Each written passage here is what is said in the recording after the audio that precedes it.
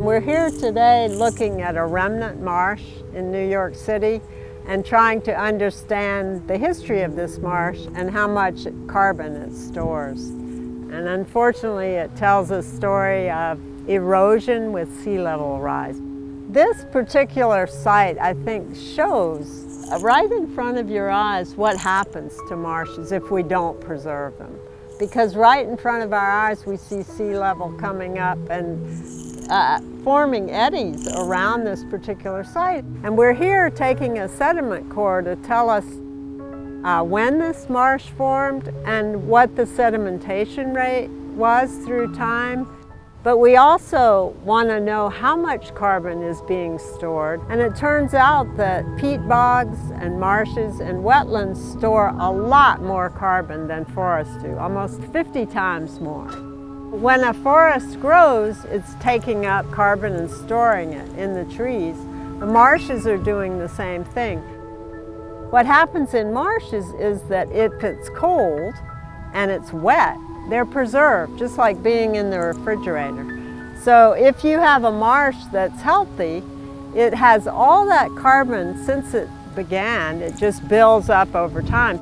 If we lose that marsh, if it erodes and goes back into the river, then that carbon gets degraded by the bacteria in the water, and at least 70% of it is thought to go back to the atmosphere.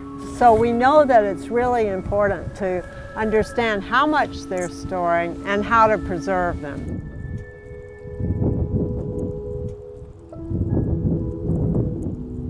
So we're building a chronology to understand lots of things: the carbon storage, the human impact, and really just understanding the local history and tying it to our record. And then putting that carbon story into a bigger picture of New York City marshes, the whole East Coast, sea level rise, and trying to, fill in the puzzle.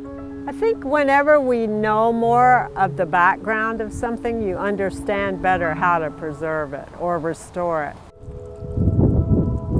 I love wilderness, and what I see is in front of my eyes sea level changing and marshes being destroyed. And what I realize is that it's important to preserve these marshes for their carbon storage. So I've become a climate advocate in that way. I think I spend a lot of time trying to preach that message because a lot of people don't understand what marshes are and why they're so important.